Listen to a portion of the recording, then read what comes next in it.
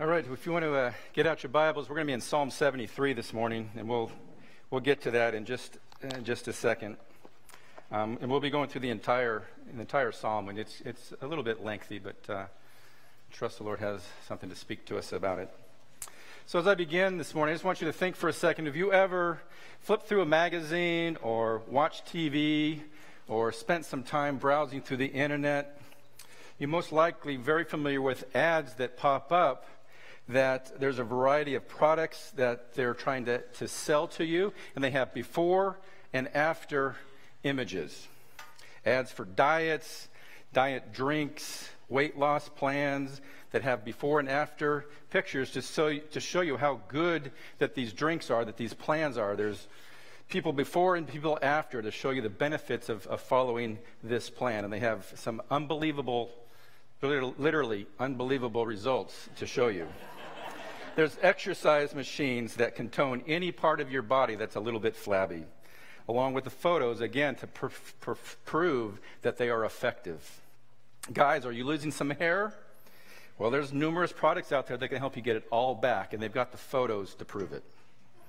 There's creams to clear up your skin problems, melt away your cellulite, whiten your teeth, straighten your teeth, change your hair color, each with photos to prove beyond any doubt of their validity in achieving these claims. I even saw an ad recently for toe fungus with the before and the after. This morning, though, we're going to take a look at Psalm 73, and we're going to see that this psalm reads a little bit like some of these ads. The first half of this psalm paints a picture of a man who is grappling with a nagging observation that's based on a wrong perspective of life. In verse 17, we're going to see him come about to a realization, something that changes his perspective. In the last half of the psalm, we read about his new understanding and his view of life and the reality that we live in light of this new perspective. So we have a before and an after image of this man of God. So stand with me as we read Psalm 73 this morning. Truly, God is good to Israel, to those who are pure in heart. But as for me, my feet had almost stumbled. My steps had nearly slipped. For I was envious of the arrogant when I saw the prosperity of the wicked. For they have no pangs until death. Their bodies are fat and sleek. They are not in trouble as others are. They are not stricken like the rest of mankind. Therefore pride is their necklace. Violence covers them as a garment. Their eyes swell out through fatness. Their hearts overflow with follies. They scoff and speak with malice. Loftily they threaten oppression. They set their mouths against the heavens, and their tongues strut through the earth. Therefore his people turn back to them and find no fault in them. And they say, how can God know? Is there knowledge in the Most High? Behold, these are the wicked, always at ease. They increase in riches. All in vain I have kept my heart clean and washed my hands in innocence. For all the day long I have been stricken and rebuked every morning. If I had said, I will speak thus, I would have betrayed the generation of your children. But when I thought how to understand this, it seemed to me a wearisome task until I went into the sanctuary of God. Then I discerned their end. Truly you set them in slippery places. You make them fall to ruin. How they are destroyed in a moment, swept away utterly by terrors. Like a dream when one awakes, O Lord, when you rouse yourself, you despise them as phantoms. When my soul was embittered, when I was pricked in my heart, I was brutish and ignorant. I was like a beast toward you. Nevertheless, I am continually with you. You hold my right hand. You guide me with your counsel, and afterward you will receive me to glory. Whom I have in heaven but you, and there is nothing on earth that I desire besides you. My flesh and my heart may fail, but God is the strength of my heart and my portion forever. For behold, those who are far from you shall perish, but you put an end to everyone who is unfaithful to you. But for me, it is good to be near God. I have made the Lord God my refuge, that I may tell of all of your works. Lord, we thank you for this psalm, for the heart of this man who's confessing his sinful tendencies and his desires and his envy, his jealousy. But then we see him encounter his God in your sanctuary, and it changes his life. It changes his perspective. Lord, may we too encounter you this morning through your word. In Jesus' name, amen. So this psalm is written by Asaph. He's a man who is likely unknown to many of us, but he was one of King David's chief musicians. He was one of three men that orchestrated much of the singing in the community. He was basically the Perry of the Jewish community. In the course of time, Asaph became one of the leaders of the Jewish worship team. He was a songwriter and a man who wrote many songs, and many of them which we find in the book of Psalms in our Bibles. In Psalm 73, Asaph writes a song about an experience that we have all had at one time or another. We look around us, and it seems like the bad guys are winning and the good guys are losing.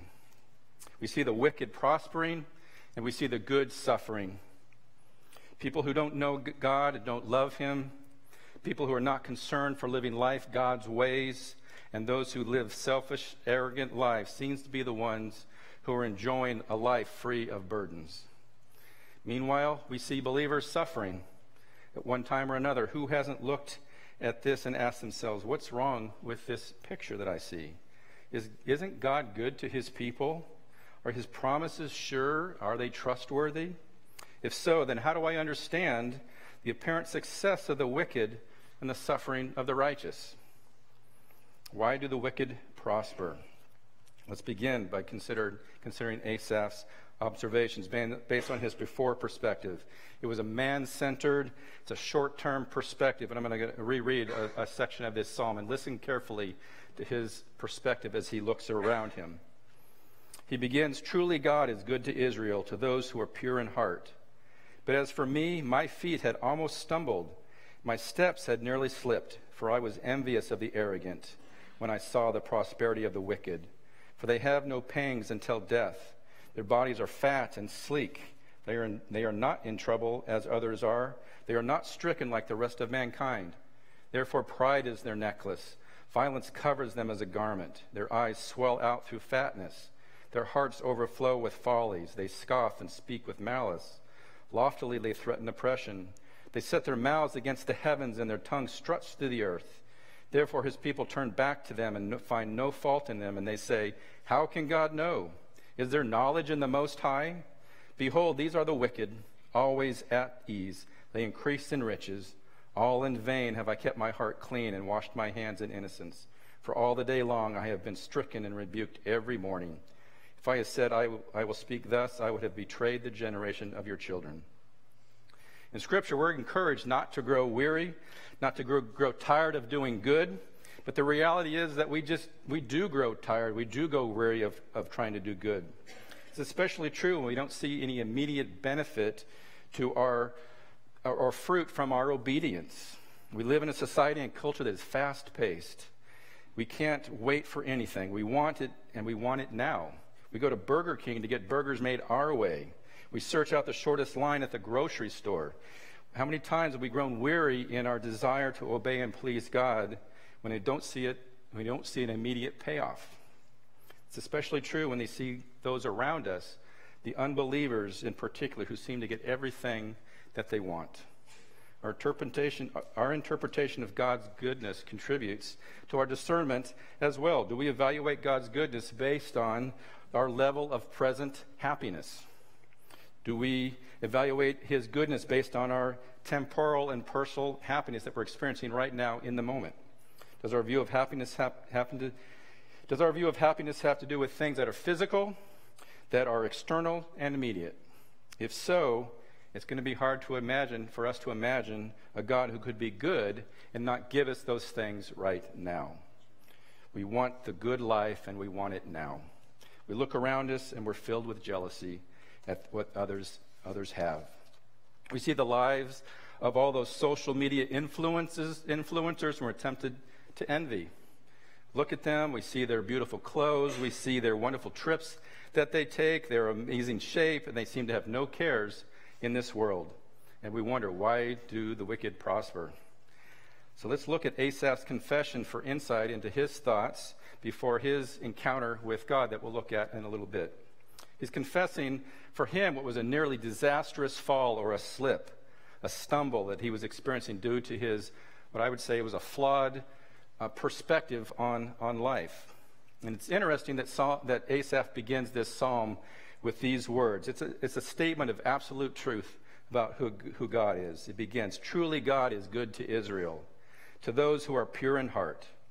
Asaph knows this to be true, and he's confessing that to himself. He's stating a truth about God. He's reminding himself of it. He's reminding us of it. He's reminding his readers of it. But we've all heard things similar to this when people are going through tough times. They say something just like Asaph says, "I know that God is good." But what comes next? It's that nasty three-letter word, but. I know that God is good, but. I know that God loves me, but. I know that God is sovereign, but. And Asaph begins the same way. He says, "I know that God is good to Israel.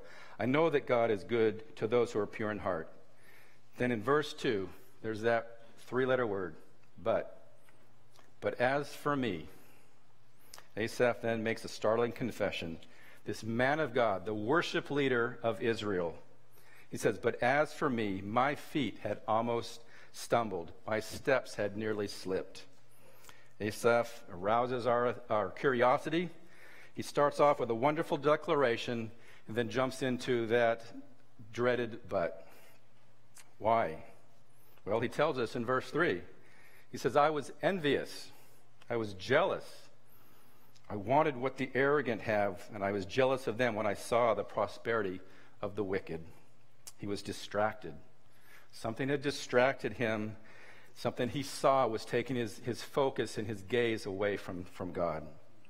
His gaze was diverted. He saw some of the wicked people around him prospering, and he became envious of them. Trouble always begins when we take our eyes off of God and place them on something else. When God isn't our complete focus and the object of our attention, when God isn't the reason for our joy, when God isn't the reason for our happiness, when we get distracted, when our gaze is diverted, when we look for satisfaction somewhere else, trouble is around the corner. Asaph is confessing to us the failure of this perspective. What does that look like? First of all, a man-centered short-term perspective is isolated on the present. Asaph became consumed with the here and the now. In verse 3, he tells us he became envious of the arrogant when he saw the prosperity of the wicked. And look at verse 4 through 12. Let's look at how Asaph describes prosperity. It's an interesting choice of words, but he uses the word prosperity. And again, coming from a worldly perspective, here's what prosperity looks like. Verse 4, "For they have no pangs until death. Their bodies are fat and sleek." What's a pang? It's simply just a pain of some kind, some sort of physical or mental or emotional anguish.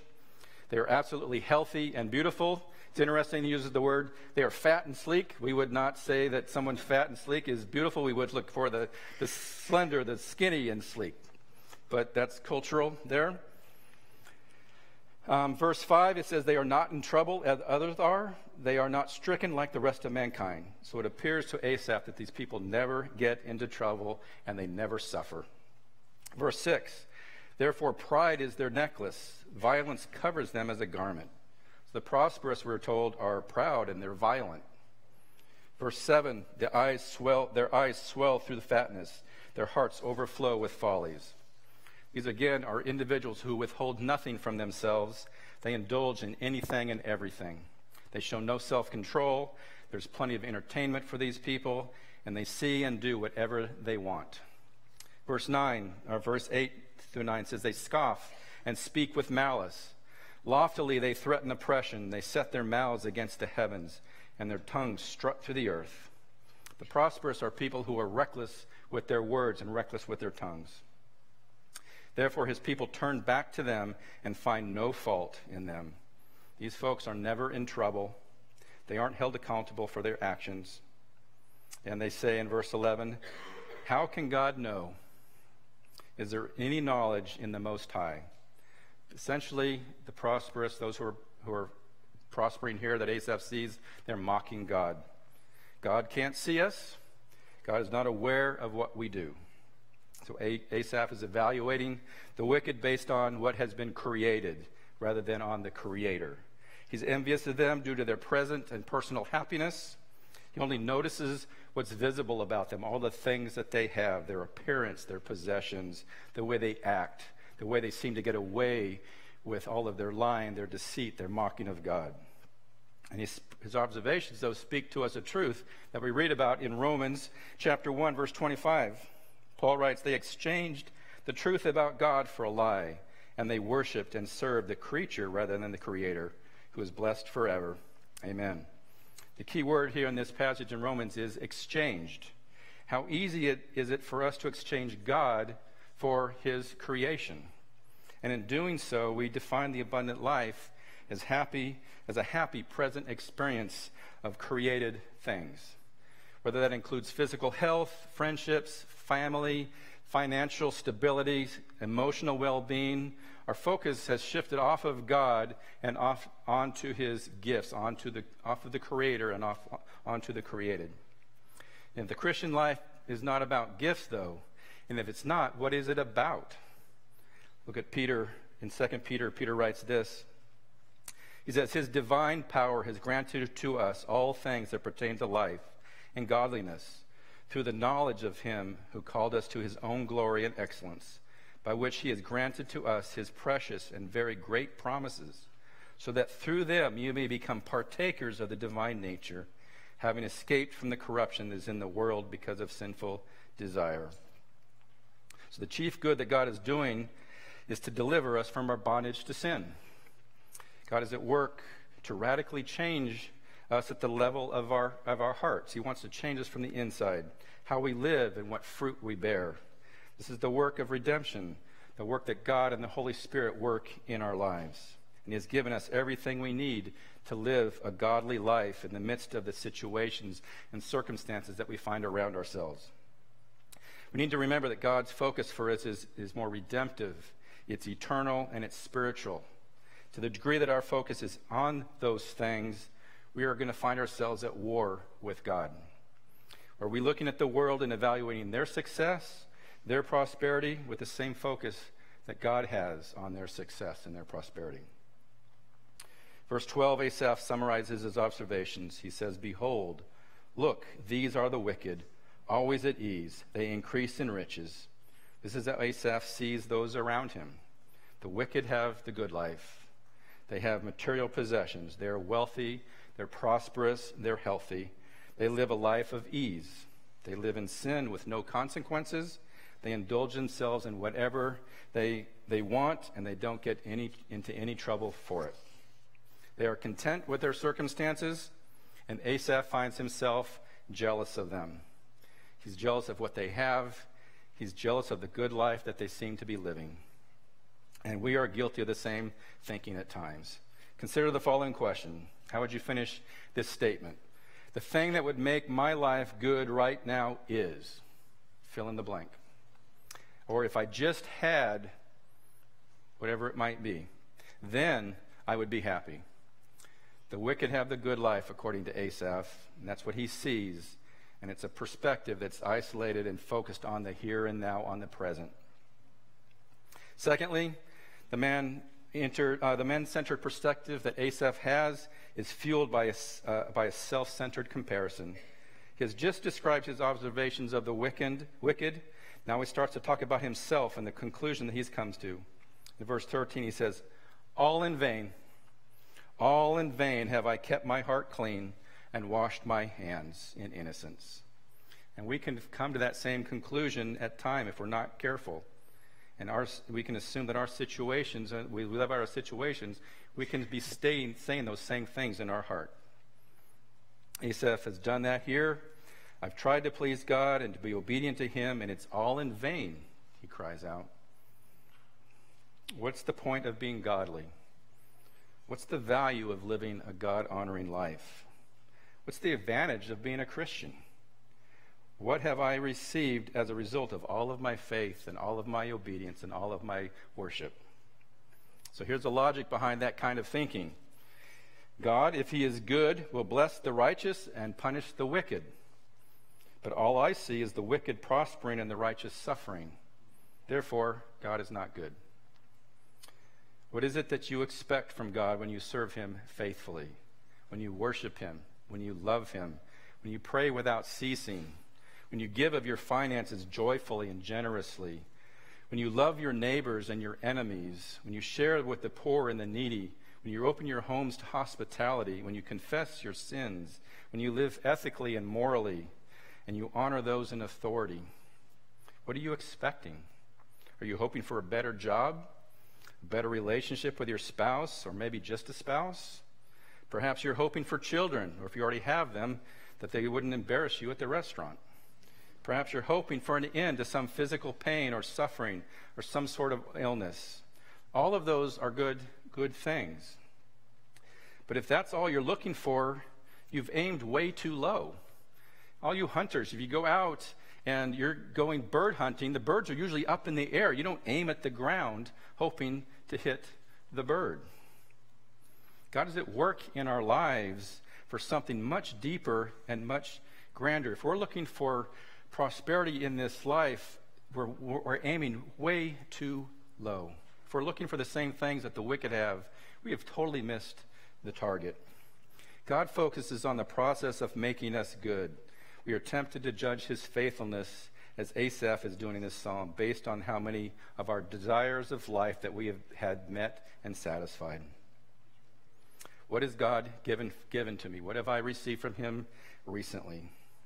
But God is working to free us from our bondage to the desires of the sinful nature. God wants us to be free from those things so we can want and desire him and him alone. Paul Tripp writes this. He says, the process of trial and suffering is no indication that God has forsaken his promises to us and is therefore not good. Rather, the process of trials, loss, and suffering that he ordains for us demonstrates his unshakable, faithful, redeeming love. He loves us enough that even in the face of us not getting it over and over, he will not forsake the work of his hands until that work is complete. These experiences preach his goodness, for they are the delivery system of his sanctifying work, which is in fact the good that he is doing. God is relentlessly committed to this good.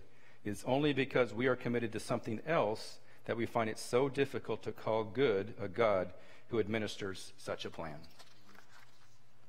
How often do we find ourselves in Asaph's shoes? How often do we fall in the same line of thinking that Asaph found himself in? It's a common temptation to think that if we do all the good things that we're supposed to for God, he somehow has to repay us and repay us immediately and in tangible, visible ways.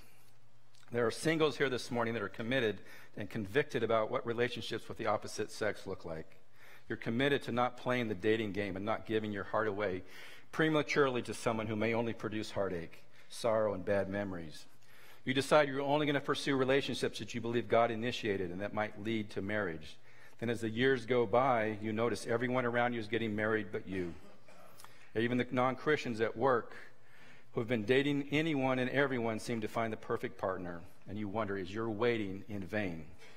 Maybe you're a teenager here this morning and you obey your parents, you honor them, you seek to please them, you seek to please the Lord by honoring them.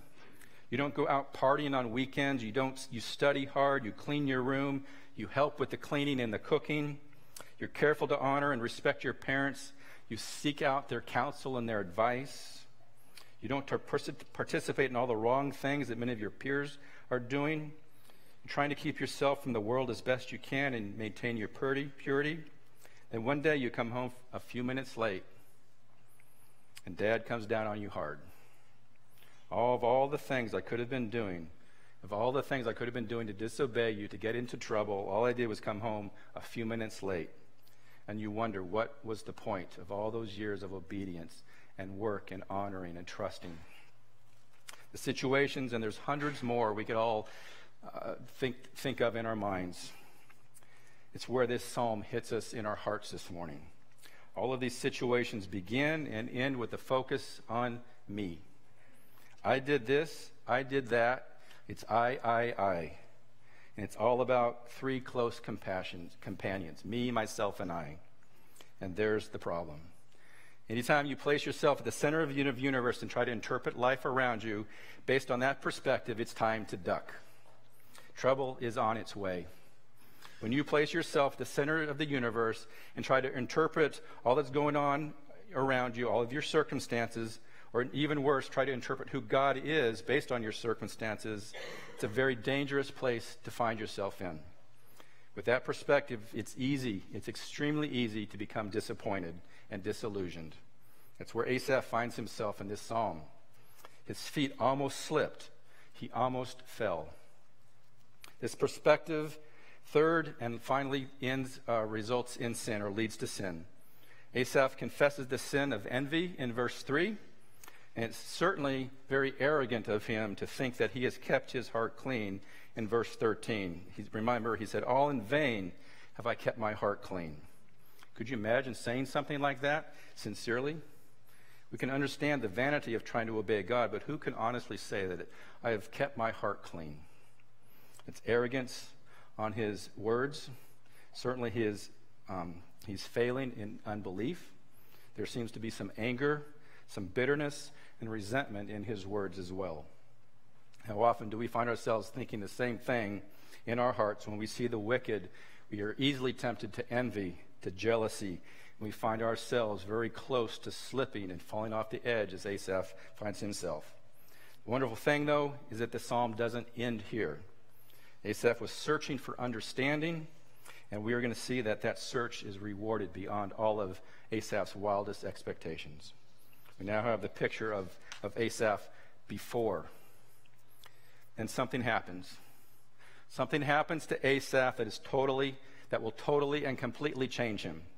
Asaph encounters God in his sanctuary, and we see a brand new man afterwards.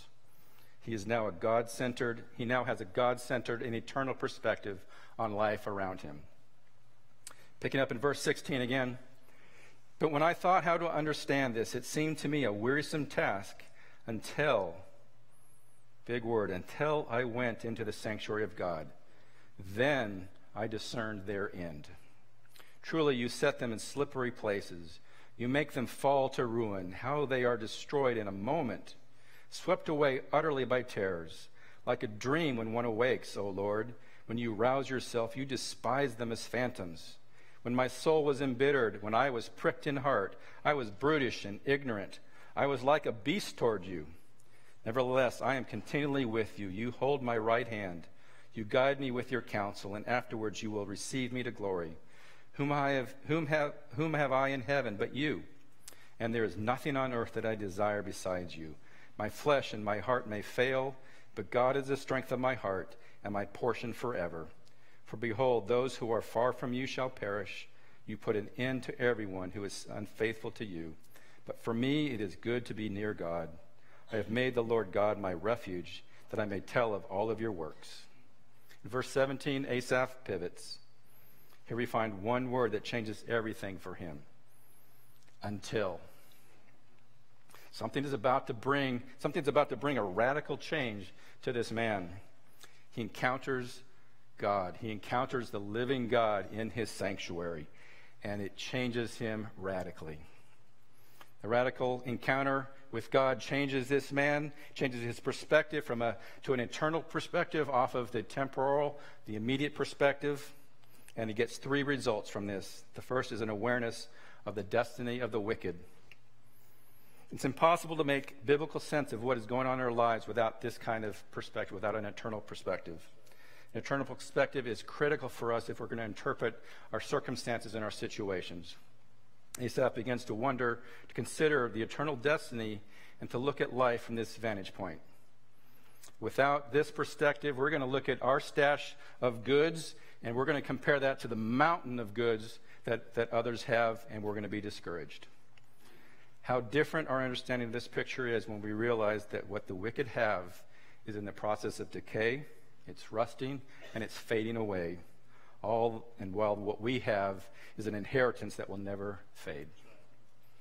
Asaph enters the sanctuary and he comes away discerning the end of the wicked. Now he sees them differently. in a new set of eyes. His perspective has been transformed, and it changed him. And it will change ours as well when we encounter the living God. When we see how God sees, it changes how we see. So Asaph enters the sanctuary, and he comes away discerning the end of the wicked. Divine perspective changed him. So he begins to notice that the ungodly are like people standing on a slippery slope. And it's one that they are going to go fall down. Have you ever watched someone try to cross a sheet of ice? They can walk gingerly across it, but you know what's going to happen. And when it does, you laugh. You aren't surprised by watching them slip, their feet slide out from underneath them. We know that ice is slippery, and eventually they are going to fall. And that's the path that the wicked are on, according to Asaph, after he encounters God. Secondly, he compares the life of the wicked to a dream or a fantasy. When we're dreaming in the midst of the dream, it can seem real. It can seem like real life to us. But dreams are not real. Eventually, we're going to wake up, and the dream will be over. The prosperity of the believer is like that. It's only a dream. It seems like real life to them. It seems like reality. It seems permanent, but in a flash, it will be over and all gone. And the lasting eternal realities of life will close in on them. The unbelievers fix their eyes on what is seen rather than what is unseen. Quoting Paul Tripp again, he says, these two metaphors point us toward what God is doing as he expresses his redemptive love for his children. What is God working on? Is he working hard to provide us with the biggest pile of this world's stuff and this world's happy experiences? If so, he has miserably failed. Even worse, he has used his creative and redemptive power to give us only that which is doomed to pass away. Would this be the work of a good God? Would a good God motivate us to hope in things that are by their very nature temporary? Would he want us to stand on a slippery slope? Would he want our lives to be the passing fantasies of our sleep? Would he be good if he did anything less than to confront our powerful delusion of the permanence of this world? When we experience trials and suffering, we should see them for what they are, what they're intended to do. They are intended to explode the myth that what we see in this life is all that there is to experience. The trials, the sufferings, and wants in life should not challenge our understanding of the love of God, of his justice and mercy. Remember how Asaph started his psalm? He said, surely God is good to Israel, to those who are pure in heart. So rather than having that truth challenged in times of difficulty should remind us that life in this world is not where we find our satisfaction. We find our satisfaction in God. Asaph also sees the brevity of life and the terror that the wicked will experience at the end of their lives. There have been a lot of news stories recently about that remind us how quickly and suddenly life can end.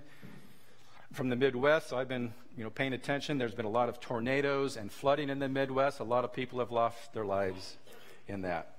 There have been 2 plane crashes in the last year where over 600 people have perished. There was a shooting just a couple days ago in Virginia Beach, and 12 people were killed.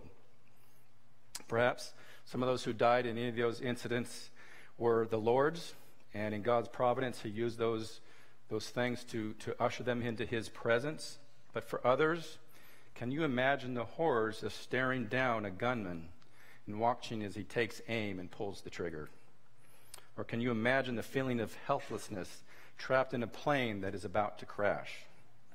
In Ephesians 2, Paul reminds the believers that at one time they were separated from Christ, that we were alienated from the promises, we had no hope, and we were without God in this world. Those who went to work in the city offices in Virginia Beach on Friday or boarded those planes in the last few months, if they didn't know Christ, they perished not knowing God, and they perished without hope.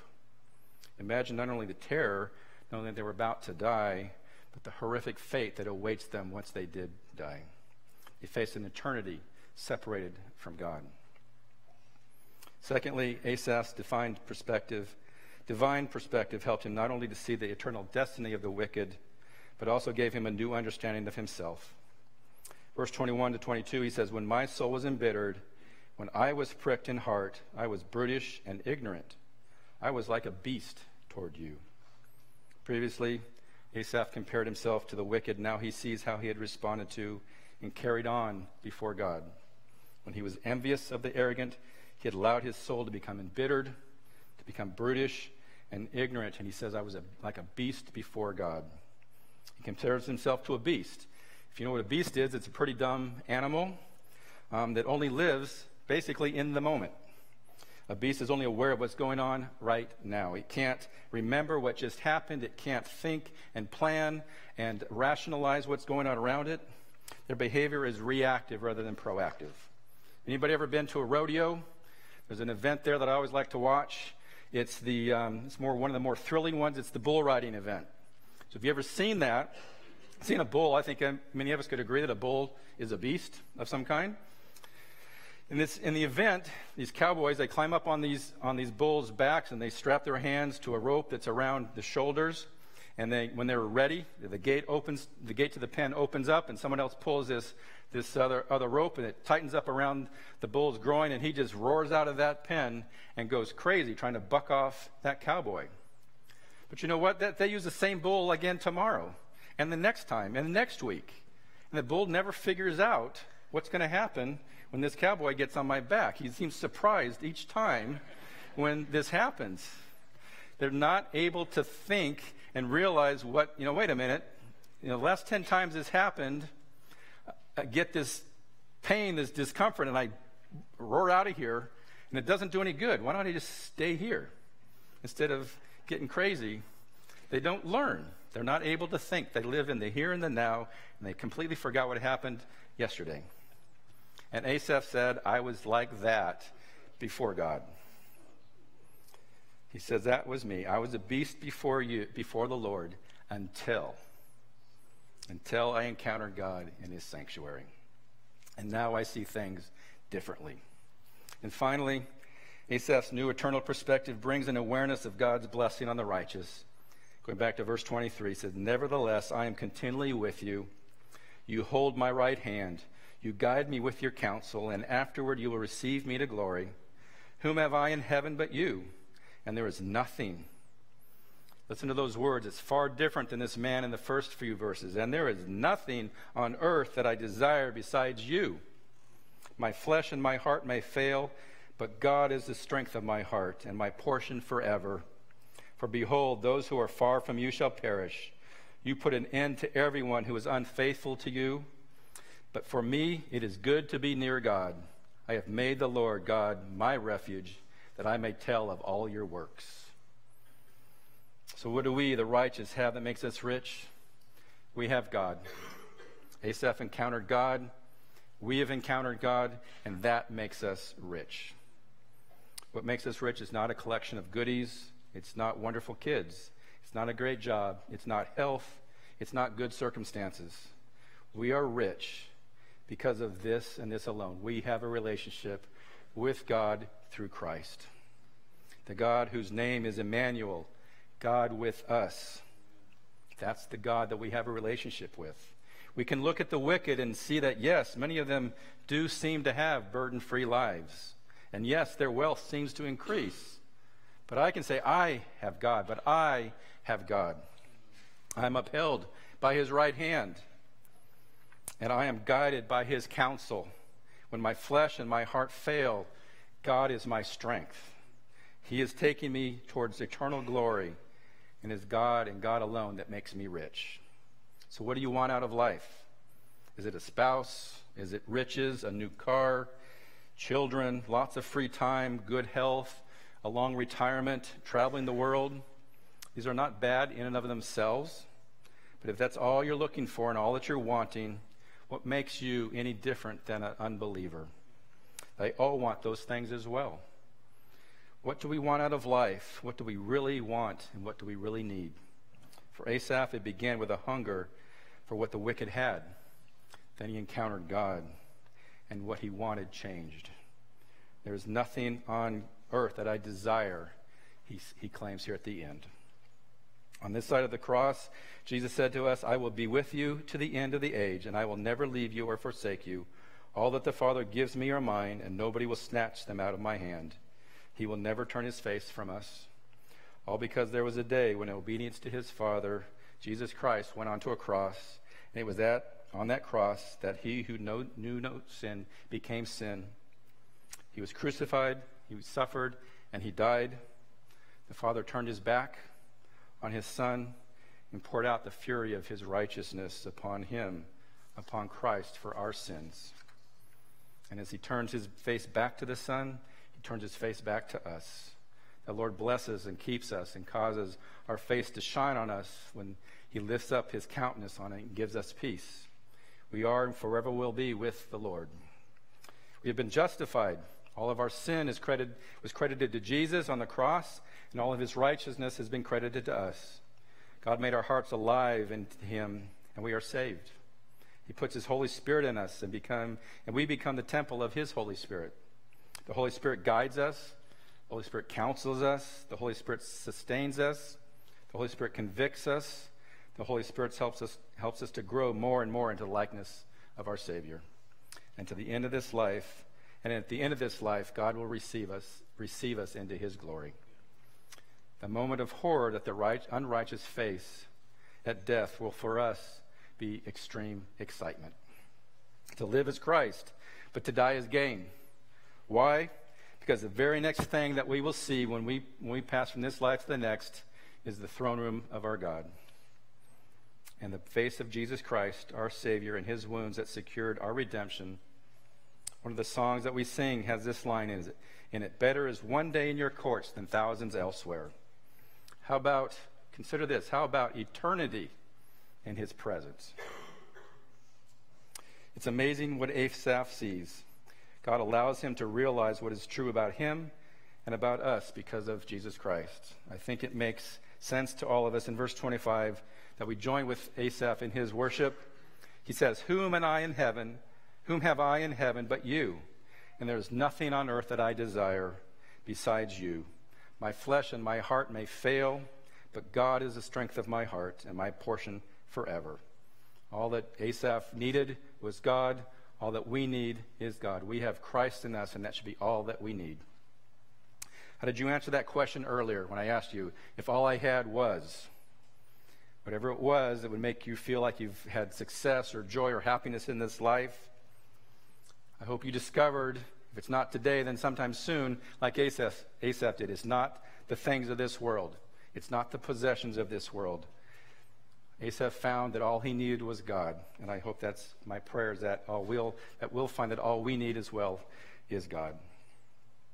The correct answer to that question is this: if all I had in my life was God, then I would be happy.